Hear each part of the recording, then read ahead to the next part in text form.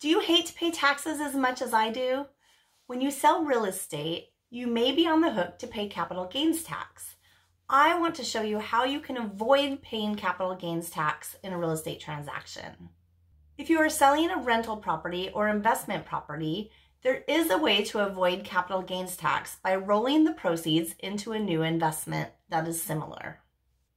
Essentially, you are deferring the taxes on this investment to the next one. This process is called a 1031 tax exchange. You do have to set it up in advance, and there are some complex rules, but it is definitely worth checking out. If you are selling a primary residence, which means you've lived in the house 2 of the last 5 years, you can exclude up to $250,000 of your gain from your income. For married couples, it's $500,000. If you would like to know the other costs involved in selling a home, check out my video on costs to sell a home. You will find that information there.